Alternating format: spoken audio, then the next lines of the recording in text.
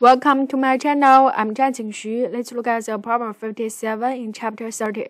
Chapter 30 is about inductance, electromagnetic oscillations, and AC circuits. See, there we have RLC circuit, right? The R is given, C is we don't know. So now we have the circuit.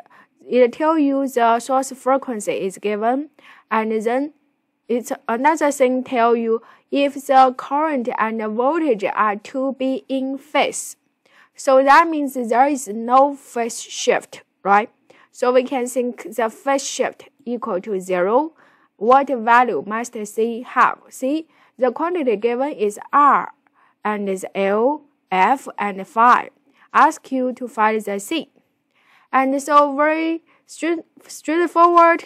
We can see the most important quantity there is this hint, right? Tell you the phase shift is 0. So we can write down the equation about the phase shift, phi equal to 0. We can see this one is arctangent inductance minus the capacitance divided by R should equal to 0.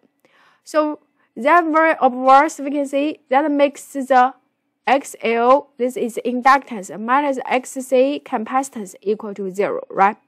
Then we input the definition about the XL and XC in this equation. And solve this equation, you can get the function about the C. And C, it is 1 over 4 pi square F square L.